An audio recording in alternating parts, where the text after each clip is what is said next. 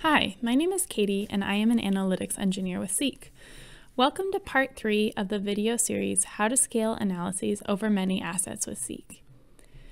In part 3, we are going to create this organizer topic dashboard using the visualizations we created in parts 1 and 2. Here is an example of what it will look like when it's done. Okay, so here I am on the Seeq home screen. I will open up a new organizer topic by selecting the New dropdown and Organizer Topic. This will open up a blank organizer topic, and I will give the document a name, calling it Wind Turbine Dashboard. Right now, the document is entirely blank, so to give it some structure and to set me up to create a really nice looking dashboard, I'm going to insert a template. I will navigate to the green Seeq queue in the upper left and select Templates. You can see it gives me several options of dashboards and reports I could start with, using different colors, different numbers of rows and columns and formats. I'm going to select the template here at the bottom, this monitoring template, and then I can review it to make sure it's what I want. When I decided that's the one I want to use, I'll go ahead and insert it into the document.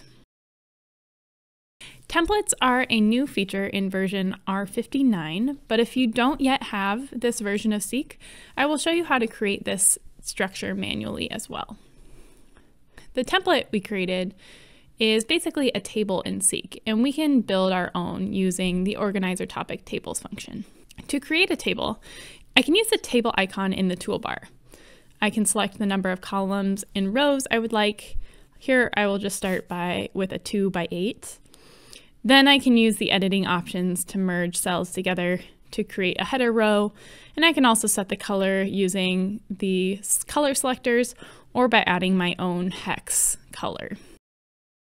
And there are many options you could use to make the table look just like the template I have or however you would like. Now that you know how you could create this template, I'm going to jump back to that template I inserted, and I'll start adding content. I will place my cursor where I want to insert the content. I will navigate to the green Seeq queue. There are a couple ways to do it. You can either add content using a link or by choosing the worksheet from Organizer Topic. And I'll first show you how to do it by choosing the worksheet. I will select the Workbench analysis my content is in, and then I will select the worksheet with the correct visual. It will open a content properties box, and I will just leave the defaults for now and insert this into the document. Now I have a tree map visual that is linked back to the Workbench analysis I inserted it from. The next thing I will do is configure the date range I want for the content. For this tree map, I would like to monitor the last 1 hour. So here I'm going to use this plus button to add a date range, and I'll name the date range last 1 hour. I will make this an auto-updating date range so that it automatically updates on a set schedule. And I will select 1 hour. Then I will hit next, and that created the date range. Now it will prompt me to attach it to content, so I will select the piece of content I want to attach it to.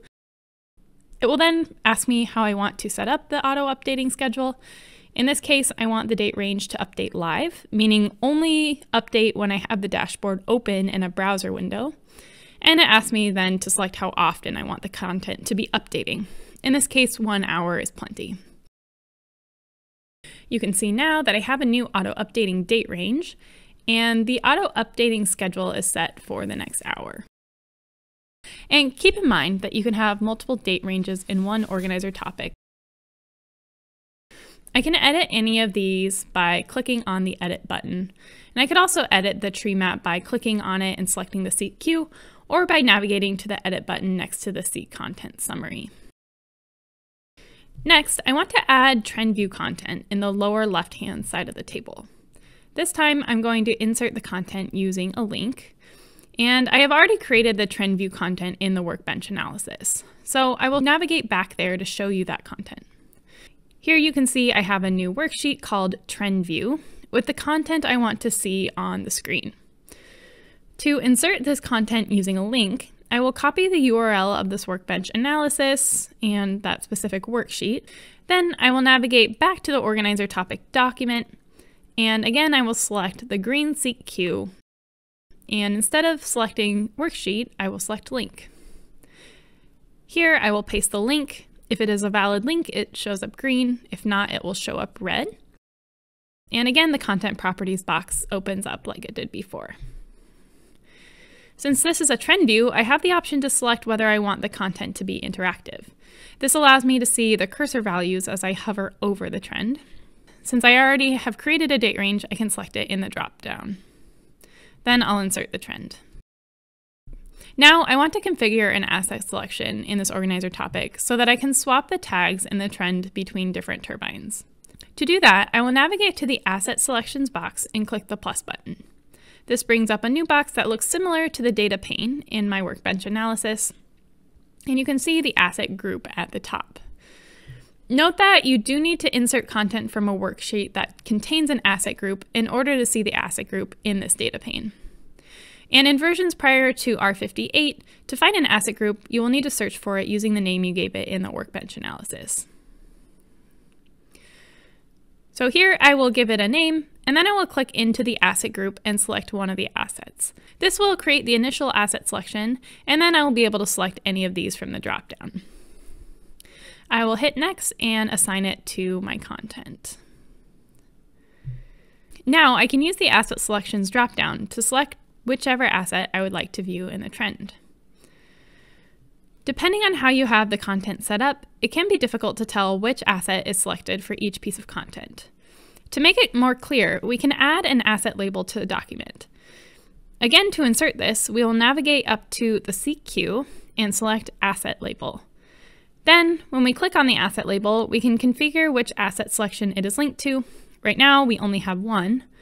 Then we can use the text editor to make it a different color and a different style. Now, when we switch assets, the label will change along with the content. Similarly to an asset label, we can also insert a date range label.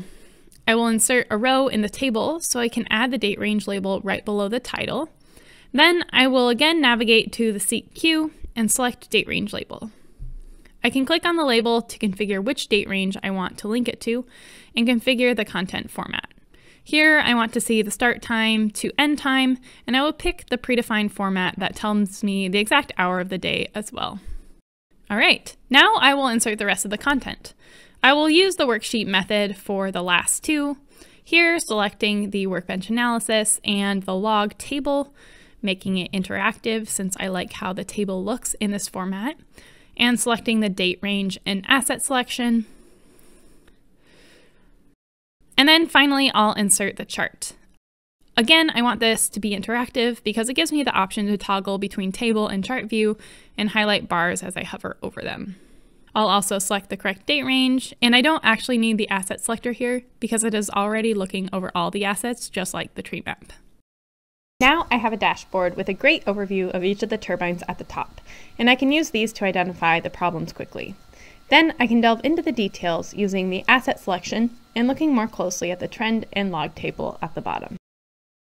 All right, let's see how it looks in view-only mode before we share it with our coworkers. We'll navigate to the Share button in the upper right, and then go down to the Get Link section and open the view-only version of the document. I can change the asset selection, and I can click on any of these visuals to navigate into the workbench analysis. So here I'll click on treemap, and it opens up the workbench analysis in view-only mode so that I can see more detail on what is happening.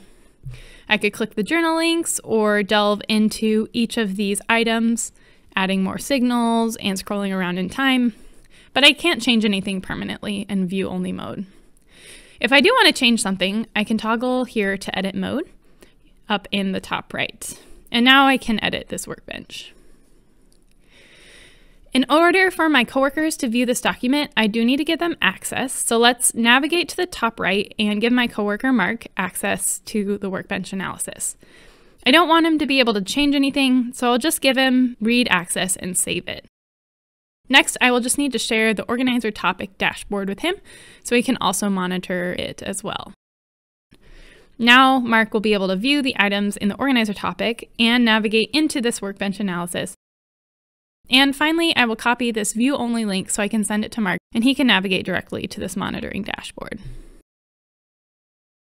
All right, that wraps up the series on how to scale analyses over many assets with Seeq. Thank you for watching.